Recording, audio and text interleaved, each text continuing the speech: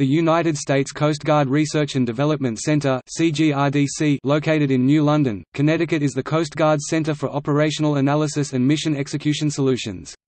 The Research and Development Center is dedicated to maximizing its contribution by maintaining a balanced portfolio of projects that support the Coast Guard's short, medium, and long-range requirements across all major missions. Is the Coast Guard's sole facility performing research, development, test and evaluation (RDT&E) in support of the Coast Guard's major mission areas of environmental protection, maritime law enforcement, protection of life and property at sea, and national defense preparedness.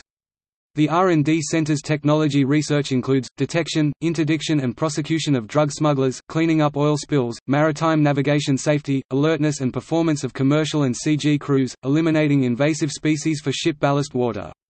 It is located in the Fort Trumbull section of New London at 1 Chelsea Street. New London, 06320.